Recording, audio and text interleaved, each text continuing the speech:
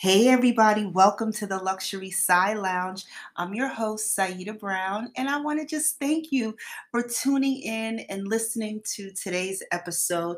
I have a lot of stories, a lot of things to say, and I'm just super excited to get right down into today's show. So, on every show, I talk about my luxury product of the day and then a couple other really hot things happening in luxury. But can I just say, on the last episode, I was talking about Starbucks new holiday flavors dropping this morning. And yeah, I was there at 6:05 in line in my car to get first dibs on their new flavor. So I got a venti peppermint mocha, and it was everything I dreamed of since last holiday season. But can I just say, I paid over $6 for that. I guess, I don't know. My grandmother, I remember I was having a conversation with my grandmother. I've been a coffee drinker since I can remember. My mother used to give me what she called coffee milk, which was milk with just enough coffee in it to be turn it light brown. I grew up in New York City, so we all my elementary school friends and we all been drinking coffee for our whole lives pretty much. But I remember I mentioned something to my grandmother years ago, and we were talking how coffee was 10 cents. Just the thought of that, like coffee is 10 cents. Like, God rest my grandmother's soul. She's in the next dimension right now. But if she knew I paid over $6 for a cup of, well, I'm just going to say a cup of happiness. Because if you follow me on social media, IG stories, lives, all that other stuff, you will know that me and my coffee in the morning are serious.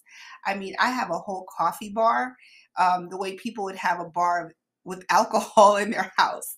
And so it's, when I get up in the morning, I have to decide, what taste I want and then what mug I'm going to drink it for. Like, it's just this whole production. It's just a whole production. So anyway, I'm super excited. I got a venti peppermint mocha this morning, and I said on yesterday's episode that that's exactly what I was going to do. And I did it. And it was delicious and yummy and filled with holiday goodness. So I'm super excited about that.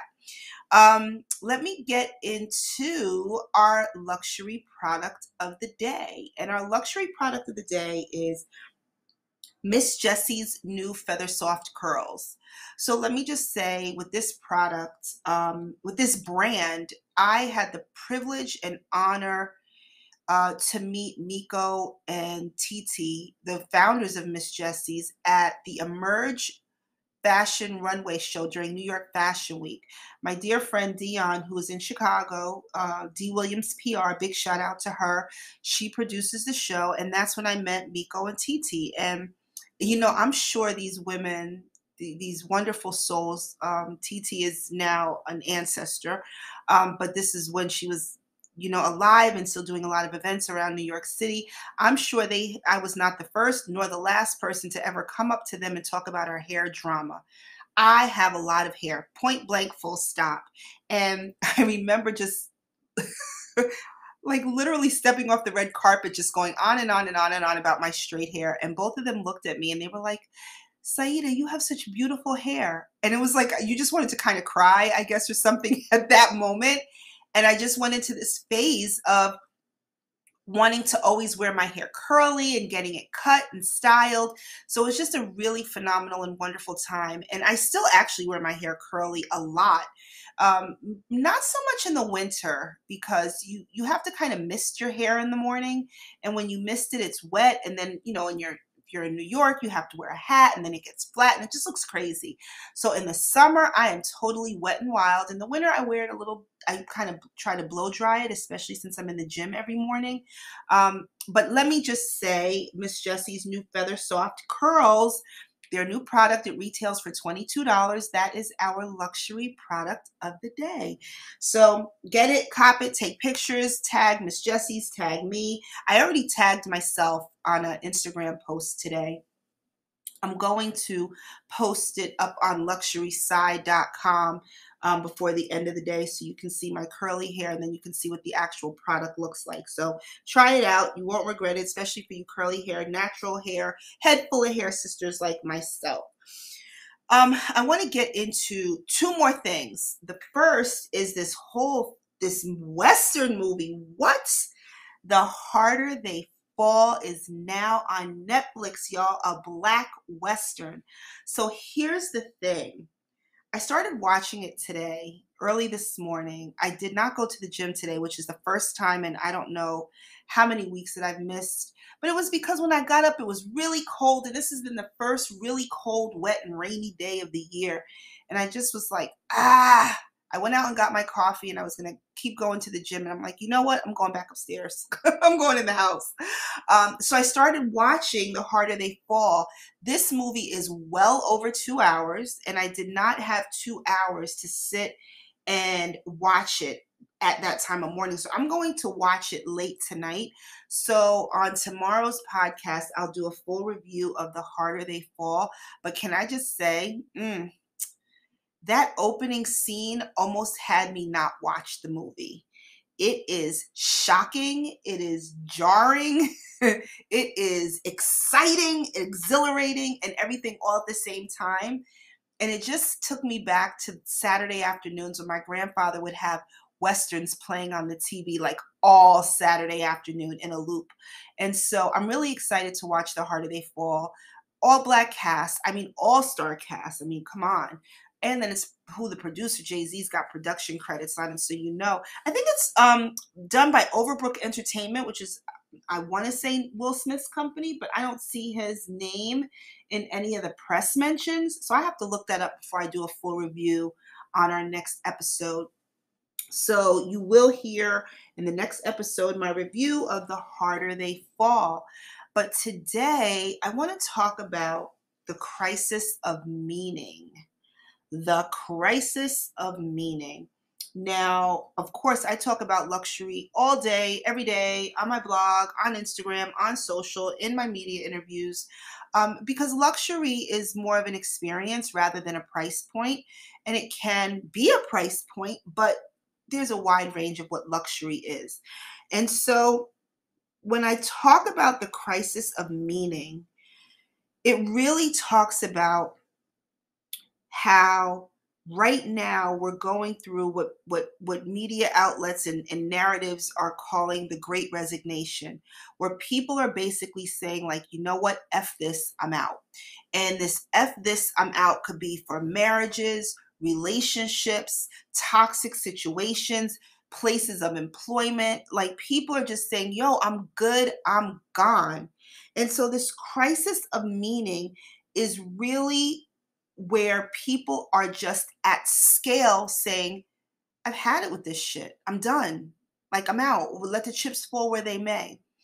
And this really resonates with my soul because I remember, my children are almost 5 years apart. So I had my children at 18 and 22 years old. I was young. And I just remember going through the motions. I had just gotten my 2-year degree at the time. And I would have to get up and take one to pre-K and then take the other one to the daycare, and then hop on a bus. I lived in Jersey, worked in Manhattan, hop on the train, go to work, and do the same thing in reverse.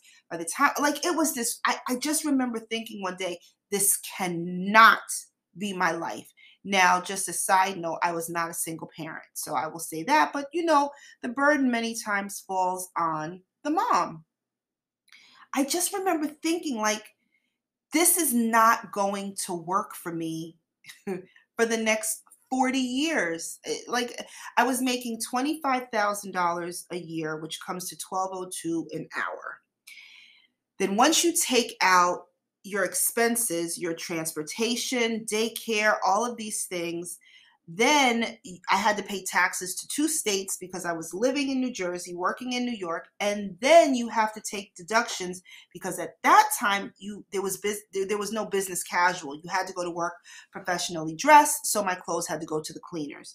And so I remember just thinking one day, like, this doesn't make sense. I'm doing all of this for $200 a week. So I decided to quit and figured if I can make like $100 to $150 a week, I can still live because I wasn't losing much more money than I was already making without the stress. And so here we go talking about the crisis of meaning. I wasn't really in this deep introspective moment trying to figure out what's the meaning of life. I was just like, this is not going to work for me. And all of my friends were saying, Saideh, what are you going to do about your 401k? What are you going to do about your future? You're throwing it all away. You're so smart. And I'm like, you know what? We may not have anything by the time we retire, but I know this life is not for me.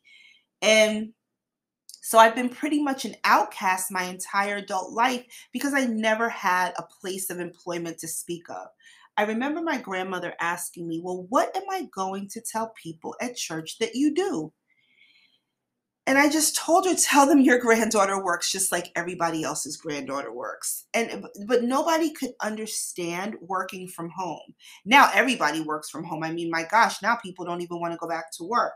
But can you just imagine what's happening on a macro level right now in a mass scale way, that people are just walking away from the BS that we all strived for the last 20 years.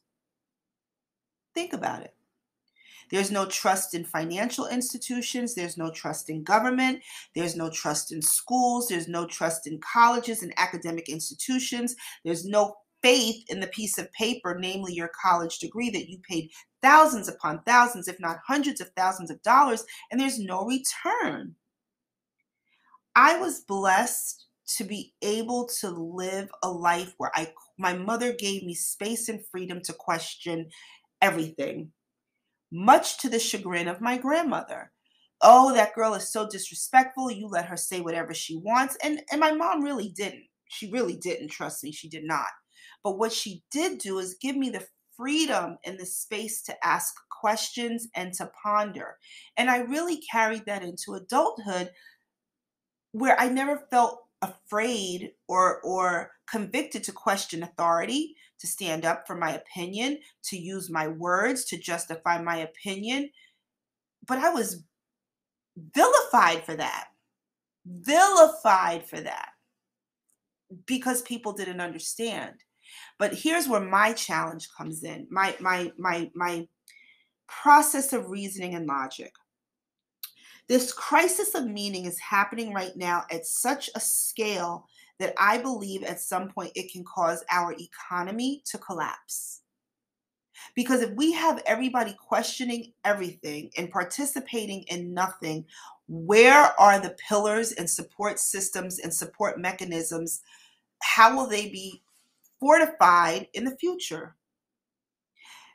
I am not pro or against churches, the tithing, or the institution of a church. My father was a Jew, my mother was a Muslim, and I went to church. So I am a studier of world religions from a 360-degree perspective, and I graduated from an evangelical college. So how about that?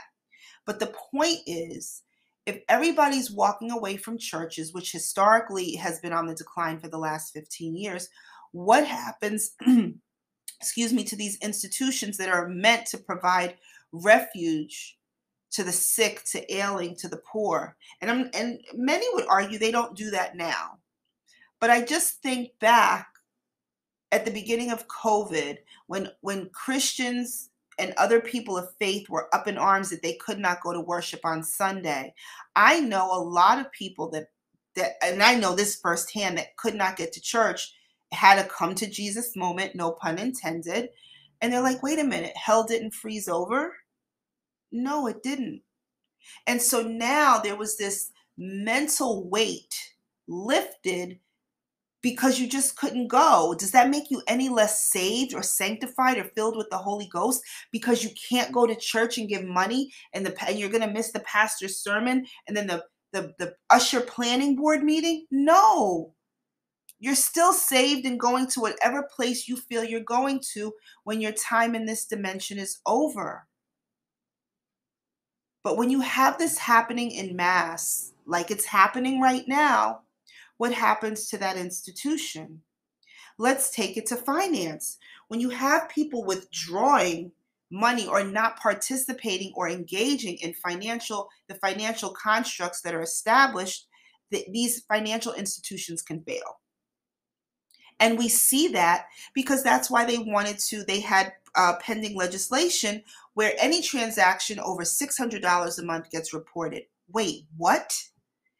As income, you're actually going to make me account or have the bank report my income over $600 because of a Cash App transaction? Holy cow, I'm in trouble. My kids borrow money and Cash App it back to me all the time. That's not income. But what's happening is the financial institutions and the government are making these knee-jerk reactions to things that they cannot grasp. It's like trying to grab a wet fish. And they're very reactionary. So we can't trust our religious institutions. Our financial institutions are on the skids. And now let's take it to the academic institutions. And I wrote all of this in 2012 in my book, Life Remixed. I think Life Remixed was my 5th book. It's actually my favorite next to Courage to Climb, to be honest. But anyway, I digress. Excuse me.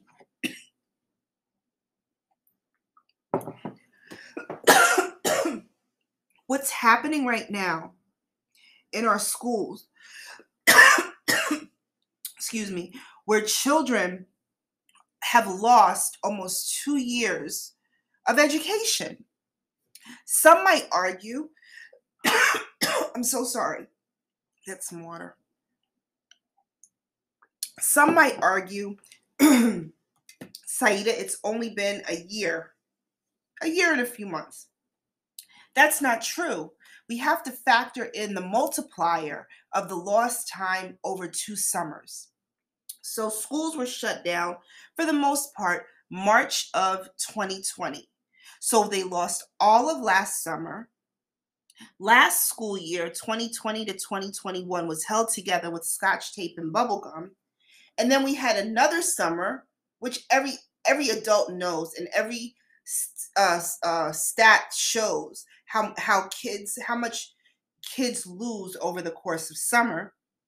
And now here we are in the beginning of the next school year, and we're still going over the debate and argument of whether teachers, cafeteria staff, bus drivers, office administration should get vaccinated or not. Parents don't know, are we having school next week or are we not? Do we have a bus driver tomorrow or do we not?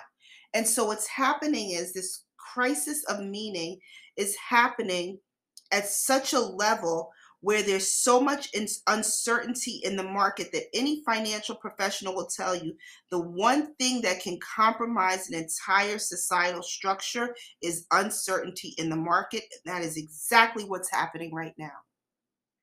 I don't want to attribute it to a president or our politicians, but I will say that our politicians are really not doing a great job at shoring up the instability that's in the market right now. So if you have parents, teachers, firemen, firefighters, hospital staff, nurses, doctors, regular mom and pop people, real estate developers with nobody knowing what's going on, this crisis of meaning and purpose begins to permeate throughout society, through all socioeconomic barriers, breaking through all socioeconomic barriers. And you have a society that's lost. And I feel like that's where we're going right now.